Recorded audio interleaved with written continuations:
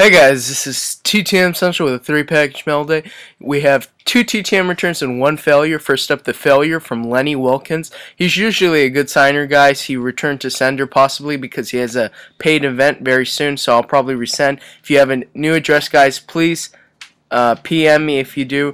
I'd really appreciate it. I need him for my Hall of Fame PC. Next, from Missouri, for my friend Enrique. Go check out his page on Facebook. Link is down below, guys. He signed 202 for him.